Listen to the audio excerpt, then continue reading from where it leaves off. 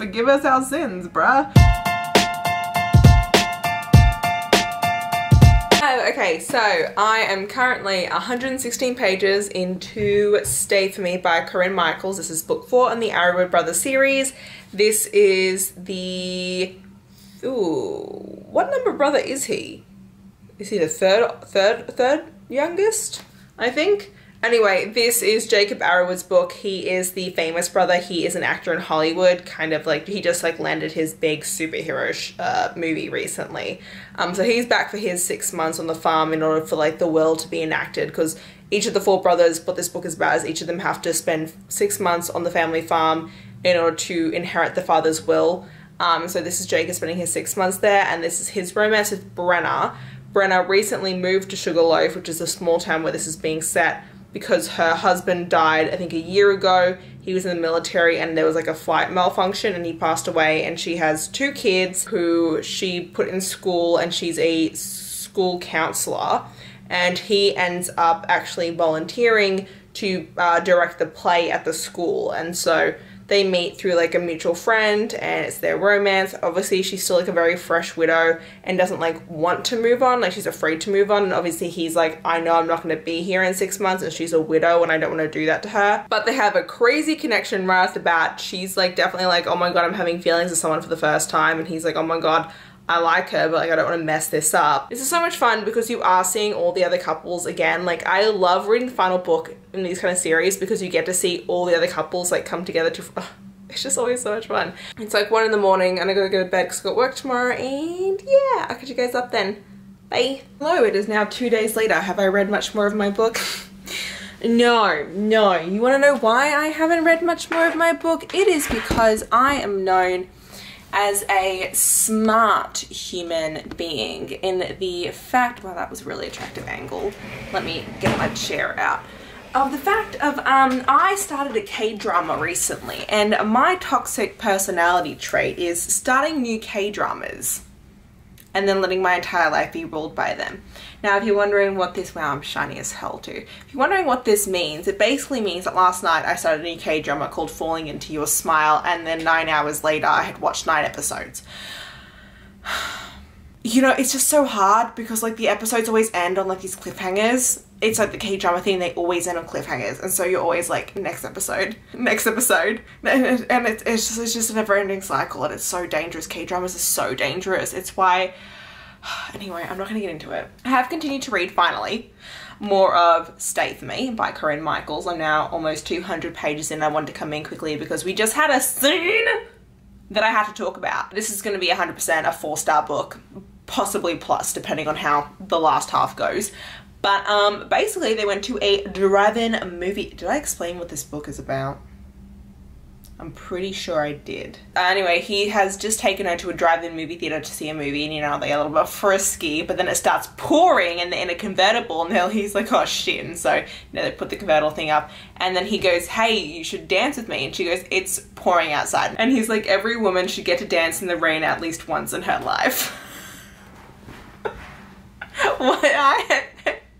I'm 24, when do I get to dance in the rain, please? I am actually tabbing this like a lot, considering that I'm not like at a full 5-star like combined feel at the moment. Like I feel like I know normally within the first like 20% of a book it's gonna be a 5-star, but considering how much I've tabbed this, like it's pretty impressive, my dudes. But yeah, that's my really small update. Just realized I never even told you guys what the K-drama was about that I'm currently watching, which I'm going to tell you guys about because I want to talk about it and I need to talk about it with people. Falling Into Your Smile. It's not even a K-drama, it's a C-drama. Oh my god, Madison. It's a C-drama, it's a Chinese drama. Falling Into Your Smile. It's about this girl. She is a, you know, PC gamer, and she ends up being recruited to be part of like an esports team. And it's an esports team that she ends up joining. She's like the mid solo for the esports team, and it's her joining, like being the very first professional like female gamer for esports. And it was really cool. I'm loving it so far. Her like ex-boyfriend is on one of the other teams and she's kind of falling for the captain of her team. It's so good. It's so good. I'm loving it so much. I don't watch a lot of C-dramas, so this was a really dope one to pick up. It's on the US Netflix for anyone who was wondering. So I'm really digging that at the moment, especially if you love video games and like esports and like professional gaming, like definitely check it out because it's been really dope. And the animations are really cool because there are even clips of like the games like that they're playing like professionally, like the tournaments. So I like it. Yeah. Okay. I'm gonna go make myself some tea and read this book. Bye. Hello. Okay, so it looks like it's actually gonna rain in a second, but I'm actually about to head out and go get my nails done. So hopefully it doesn't rain. Anyway, last night I did finish Stay For Me by Corinne Michaels. Total 4 out of 5 stars. I really enjoyed this. It's not my favorite in the series. It is my 3rd favorite out of all 4 of them. So still really good one. Still really loved it. It doesn't have that extra spark that the other 2 5 stars did. And I think that happens. Like I think if I hadn't read this to be comparing it to the other books in this series, it might have been rated higher, but super fun.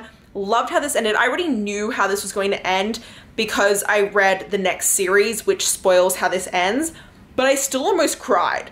And out of all 4 of them, book 1 and book 4 are the ones that have made me actually like tear up. So that was huge props that even though I knew what was happening, I still was so emotionally invested that I almost like cried my eyes out. So 5 stars there.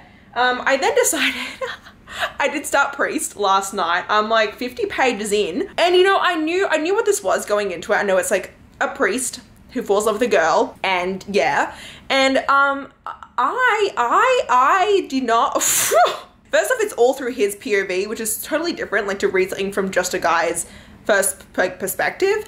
But I was not expecting it to get so sexual so quickly. Like not like nothing between them, but like his thoughts, like being inside his brain, and he's like, oh my god. I was like, oh. And then like, you know, he obviously like he gets himself off many times, and I was like, this is 50 pages, damn. I actually really like it. I was a bit skeptical going in. I wasn't really sure how I was gonna feel about this, but so far I actually am enjoying it. I also went to the doctor's this morning, had a day off of work, got my tetanus shot, my Tdap. Turns out it's been 10 years since I moved here, so I had to get my follow-up vaccine for that, which is kind of nuts. Yeah. I also think I might be bruising from my blood test, but you know, we'll see. Anyway, I'm gonna go hopefully before it rains, and I'll keep you guys updated. Good morning. So it is Saturday morning. Well, it's almost midday now. I was messing around all morning doing stupid shit. I am officially halfway through Priest. I finally got to the altar sexy scene, you know, where they have sex on an altar. But the smut in this is like A+ smut, which is like classic ᴛᴏᴏᴅᴅᴅᴅ. And like there's actually been some really great things. Like I'm actually really enjoying this. The only thing that I'm not enjoying is like every once in a while he has like these like inner feministic thoughts, and it just feels a little bit forced in my opinion. Like it's only like every like once in a while he'll be like, you know, women deserve X, Y, and Z, but he's also like a dom in the bedroom. So like he's like that kind of like counteracts like feminism, being a dom in the bedroom. And I'm like, bruh, like it's fine. Like you can still respect, but like you don't have to like try and justify everything. Like you don't need to do that. So like that's like the only thing in this that it comes up every once in a while, and I'm like, I really like it feels forced. So other than that, like I'm really enjoying it. I mean, it's purely like I mean, there's a lot of smut, and like it's all back to back to back to back. But I'm very curious to see how this keeps on going. I really like Poppy Danforth. She's like a blue blood, comes from a very prestigious family, and then decided to renounce it all and become a stripper. And now she's no longer a stripper. She's actually a business consultant for strip clubs. Anyway, I'm gonna keep on going because they finally officially did the sexy sex, and so now he's like, well, now I'm condemned for life, so where are we gonna go from here? There is mentions in this book as well about like, you know, the church and underage predatory stuff that goes on in that, because his younger sister was a victim of that. And so that is a trigger warning for this book if you do go into it. Oh, got my nails done. Look how pretty they are. I'm like so obsessed with these nails. I'm like living for them. Are they not perfection?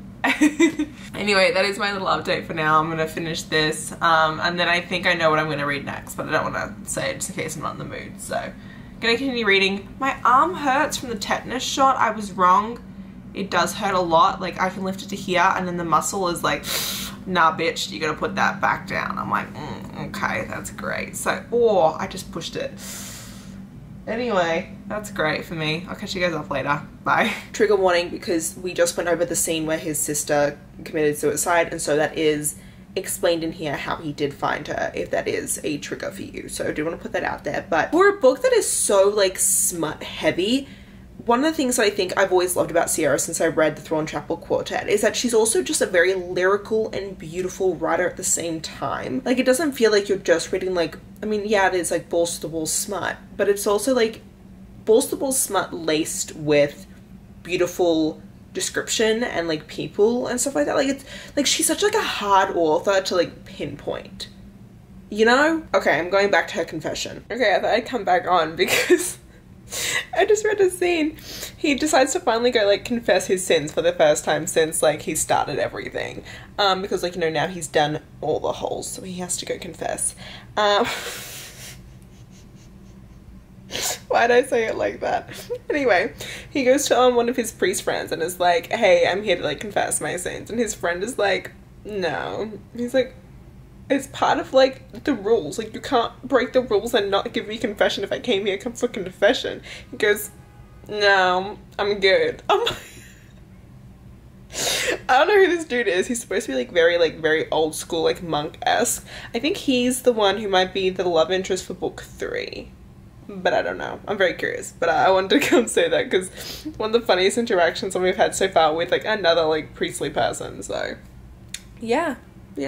I finished Paris. Actually, fun fact, let's see if it can focus. I actually ended up tabbing all of the like spicier scenes, which like starts at page 50 and then just goes up until the very end of the book. Anyway, I really love this. I had a blast. I mean, like, it took me a while, like, you know, to kind of get, like, obviously, like, as someone who's not very religious, sometimes, like, it does feel a bit weird to read this. But like otherwise it was like a really fun time. And like the issues I had at the very beginning, like I mentioned about like the feminist comments he was sometimes making, like just disappeared after a while. Like it was like 3 times and that was like it. So I don't know actually what I want to rate this, to be like flat out honest with you guys. Like I genuinely like don't know. Like I don't think it's like a 5-star book, but I honestly think it's like a 4.5. I think this is like a 4.5-star book. Like there's nothing like wrong with it, it just doesn't feel like a 5. So I think that makes it a 4.5. Forgive us our sins, bruh. I now need to like put the other books on my TBR to like read. This is the only one that I own, so like I'm hella like I need to read the rest. Let me know if you guys have read this series, which one is your favorite, because I'm so intrigued now to continue on and see everything else. I'm now going to move on to something that's actually going to break me. I'm finally picking up the Resurrection of Wildflowers. Now, if you guys watched my vlog for the Confidence of Wildflowers, you will know that it's one of my favorite books that I've read this year. This is the conclusion to the duet.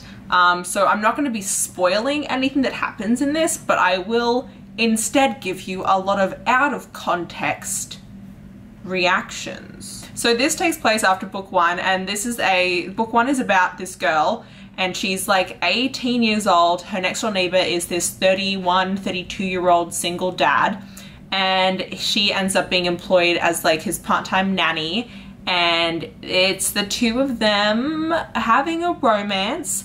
There is a lot of triggers in book 1. All the triggers can be read in my Goodreads review for the book because I don't want to go over them all here, especially since some of them are spoilers for the series. I'm very intrigued to see how this goes because the last 20% of book 1 was like an absolute clusterfuck. Like not even gonna like try and say that in like a nice way, like it was. And so I'm really curious to see how this book goes because I actually don't know and I'm very terrified. Wish me luck. Okay. This book starts with a 6-year time jump. A 6-year time jump. I went to go start dinner. My dinner's like cooking. It's a 6-year time jump. This book is gonna, you know, if it were not for the fact that I am starving and need to go have a dinner, I would just sit here and continue reading this book because I am 64 pages in and do not want to put it down. I could probably sit here all night and just devour it. It's not even funny. I can already tell this book is going to 100%, 12,000% ruin me. I'm only 64 pages in and I have used 1, 2, 3, 4, 5, 6, 7. 7 tabs. 7 tabs in 64 pages. That's more than 1 tab every 10 pages. What is that telling you? I mean, like, I'm not even surprised. Like, I loved book 1 so much. And like I said, this series is not going to be for everyone. This series, this duet, is not going to be for everyone because of the triggers that are in it, okay? It's not. I understand that. But for some reason, this works for me, and people can hate me as much for it when they read this and hate it. That's fine. But for the people who read this and love it like I do, there's something about it. I can't even, and Micalea's writing, oh my God, everything that this does for me is just like the lines. There are so many things I just keep tabbing. Like, she's got the most tabbable shit in the entire world. I don't even know what to do anymore. Okay, I'm gonna go eat some pasta and then I'm probably gonna devour this. Ow, my arm still hurts. Okay, goodbye. Oh, one more thing. We actually get his POV as well in this book. You only got Salem's POV in the first book. In this one, you're getting Thea's POV as well. Game changer. It's always a game changer when you get the dude's POV. Like, can I just say, oh my stars. Woo! I'm so intrigued to see how this goes. I am. Okay, now for realsies, I'm gonna go eat. Hello. Okay, so I wanted to update you guys. I'm currently halfway through this book. I'm still tabbing it. I actually just ran out of tabs, so I had to start a whole new one for purple tabs because that is how much I've gone through and done this, clearly. I'm loving this. It is so much fun. I don't want to obviously give anything else away because, like, I don't, you know, it's a duet. To say anything about this book would be, like, spoilery. But it's going well. I don't know what the conflict is going to be because, like, a lot of the issues that they have had have, like, slowly been getting resolved. This is so addictive, so bingeable. I'm just loving this book, but I'm very curious to see where it keeps on going. So I wanted to update you guys. I'm about to head out. I filmed 4 videos today. I needed to film 3 more, but I ran out of time. So I have to go. I'm getting my lips done today. I have no qualms telling you guys because in my next couple of clips you're probably gonna see my lips looking weird. But yeah, I'm gonna go and I'll catch you guys later. Bye. Hello. So it is, I am shiny AF. It is Wednesday? It's Wednesday. It's been like 3 days since I've had my lips done, in case anyone wanted to know what it looks like 3 days later. I have just a little bit of bruising here. I don't know. Does anyone care? Maybe. That's what the bruising looks like. Finished the book last night. Finished. Here she is. Look how tabbed that is. Look, just so tabbed and so floppy.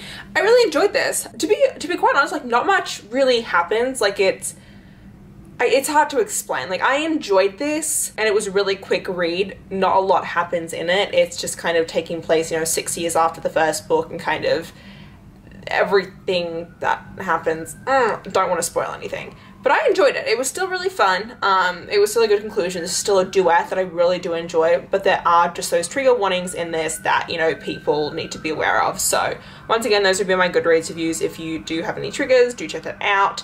And yeah, basically I enjoyed this. I think book 1 was a 5. This is probably like a 4. Like, it was just really enjoyable and fun and I enjoyed it. Nothing too special happened in it, but yeah, it was still good.